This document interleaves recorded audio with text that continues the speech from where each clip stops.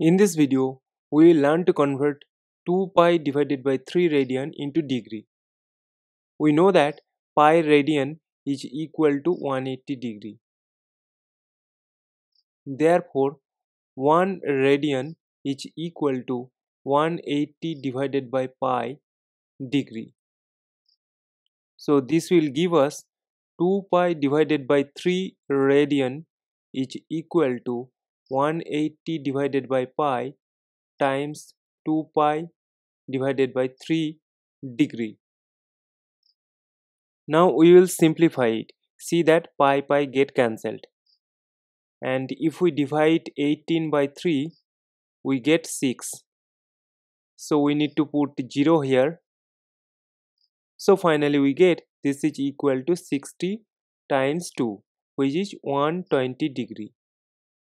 So 2 pi by 3 radian is equal to 120 degree. And this is our final answer. Thank you for watching.